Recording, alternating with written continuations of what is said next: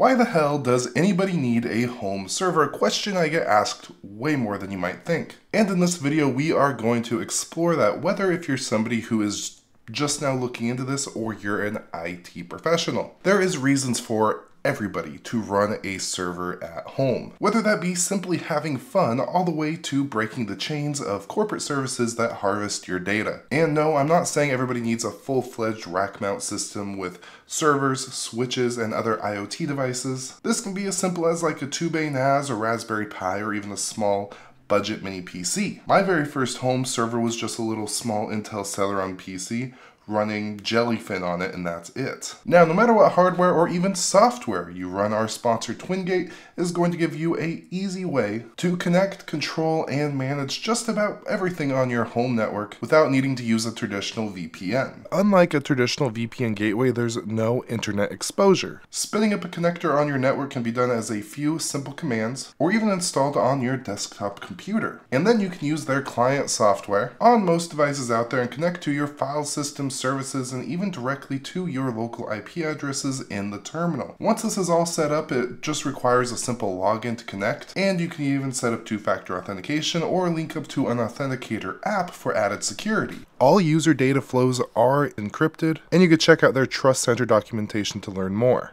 You can add multiple users, groups, and control access for devices and services depending on the specific permissions that you set. And best of all, this is completely free for up to 5 users, so make sure you go down below and check out the link to get started with TwinGate. Number 1, local file backups and shares. Now, before we get into this, to be clear, I'm not saying you necessarily need to completely ditch cloud services. Personally, I'm still using Google Drive as a backup platform. I have a business account connected to my Gmail. I have 2 terabytes of their Drive data storage, and I use it for backing up business documents, video production projects, sharing them with various people, and as a backup mechanism for my personal photos within that business account. But solely relying on these cloud services does come at a risk. In that risk is completely trusting whatever company it is with all of your data. Something that could affect your data could be something as simple as a policy change. Maybe there's a file in your Drive that Google notices that they're not too fond of.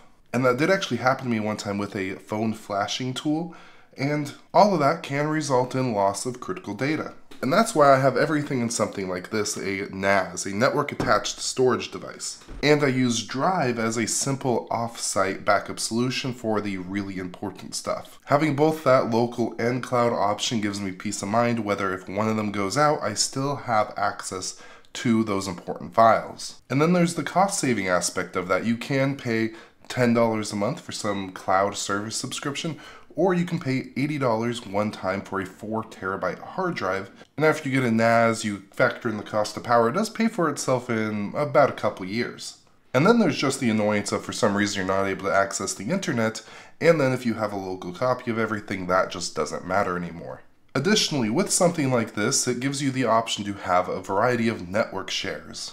And that makes it really nice to access the same kind of file structure on a variety of different devices. For example, I have a MacBook Air and it has 256 gigabytes of storage. And as we all know, the cost for upgrading storage or RAM on Mac devices is incredibly expensive. And for me personally, the smaller storage size on the devices is really no big deal at all. As when I'm working with video production projects or I'm downloading anything that's really over like a gigabyte, I don't store any of the files on that specific device locally. Instead, I just set a project directory inside of a network share, or I set my download directory into a network share. And with my Wi-Fi speeds, or better yet, if I happen to be working on a device that has a direct Ethernet connection, I don't notice a performance difference at all, as opposed to if the file was actually on the device's drive. Number 2, and that is media streaming. And this is probably what I would consider to be the thing that I use the most. And when I mean media streaming, I'm talking about self-hosted movies, TV shows, ebooks, things like that. Now, if you're somebody who rarely will Chromecast something to a TV, and personally that's working great for you, this probably isn't a feature that you're necessarily interested in. But if you're somebody who wants to have kind of like your very own Netflix, that you can have all your friends and family log into and access, or just have a native application on various platforms around your home to instantly have access to all of your media, this could be something that is awesome for you. There are a variety of applications that will allow you to achieve this. There's Plex, Emby, Jellyfin, those are kind of the big three. And they all essentially do the same thing, and if you want a kind of rundown of some of the differences, I will link to a video down below in which I cover that and I talk about what I'm currently using. But they're all great for just organizing your media, streaming them. Most of them have applications everywhere. They all work great. Beyond this, there's tools for specific types of media such as ebook libraries, audiobooks, podcasts, and a lot more. And in addition to these, you can actually use some media organizational and acquisition tools that really just takes everything to the next level. I'm not really going to talk about that too much, but I did a video touring all of my kind of HOMELAB services. You could check that out, or just do some research into the R suite of tools. Out of all those though, one of my personal favorites is something called Overseer. This gives you a beautiful user interface to help you discover new things. You can see all different like TV shows, for example, from all the different streaming services, and you can like sort those based on what's popular overall. It just makes it really easy for content discovery. It is a beautiful tool. 3. DNS and VPN Services. First, starting off with DNS, and this just means domain name server. The best way to think of DNS is kind of like a phone book, actually linking the domain name to the IP address that a website is running behind. And you've probably even switched up the DNS in your computer settings at one point. You might be familiar with 1.1.1, which is Cloudflare DNS, or even 8.8.8.8, which is Google's DNS server. And those are probably the two most popular DNS providers. And a very popular service that you can run locally is called Pi-hole. This is a DNS sinkhole that allows for DNS filtering with a primary focus to filter out domains associated with ads on your entire network. It's very customizable. There's really a lot you can do with it for web filtering, monitoring, a bunch of stuff. And this is just one of the examples. There are other services and use cases for hosting your very own DNS server. Now, VPN, and this does work a little bit differently than something you might be used to, such as private internet access or NordVPN. This is going to be running on your hardware, passing through your home network as the VPN server. So for example, in like a commercial service, you log into their GUI, select a server somewhere else, whether that be some major metropolitan area or even some other country if that's what you need. And then you're essentially searching the web from that specific location. And this is beneficial, of course, for accessing things such as geo-restricted websites and hiding your IP address when you're downloading Linux ISOs, for example.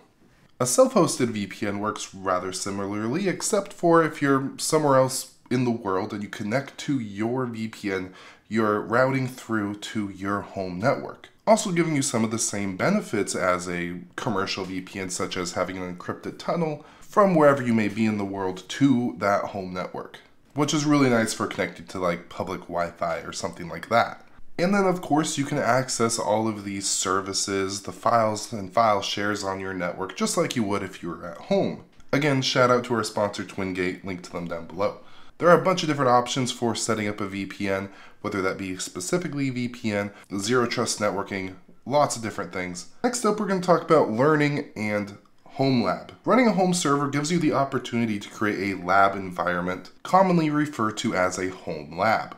Having access to an environment like this gives you instant access to learn and experiment. For example, you may have a small server like this running somewhere. Maybe you have a virtualization software such as Proxmox running on it. On that, you might have a container for something like Pi-hole and Plex, and then maybe you have a Linux desktop virtual machine running on it too. Then you see some cool project or something on GitHub and you want to go ahead and try it out. Since you have the infrastructure just ready to go, it is incredibly easy to create new isolated virtual machines or containers in just a few clicks on that specific software and many other software options as well. So you create the new container or virtual machine to test out the service, you play around with it, maybe it's not for you, in a couple clicks you delete it and it's like it never even happened. Something I'm doing right now, for example, is teaching myself basic networking with some TP-Link Omada equipment that I got. And since I have that whole environment already set up, I was able to isolate the new network from my existing network equipment that a majority of the client-side devices are already connected to through Wi-Fi or whatever means, as to avoid the question, what happened to the internet? And once I feel confident and I get all the IP reservations and all that set up, I'll be able to switch to the new network.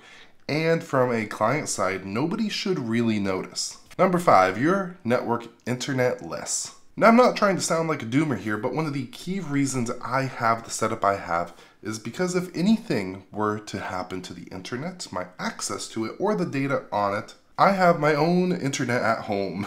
That's what I'll tell my kids anyways.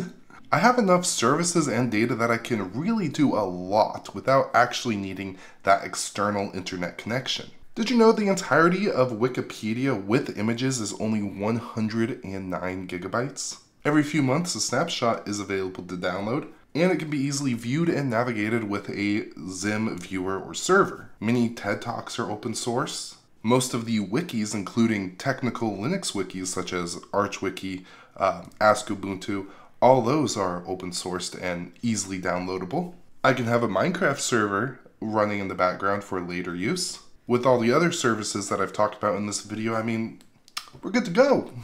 And of course, there are many other services and categories of tools that you should probably have running locally, whether that be your security system. Do you really want to depend on a cloud company and have your live feeds transmitting to them all the time? Probably not.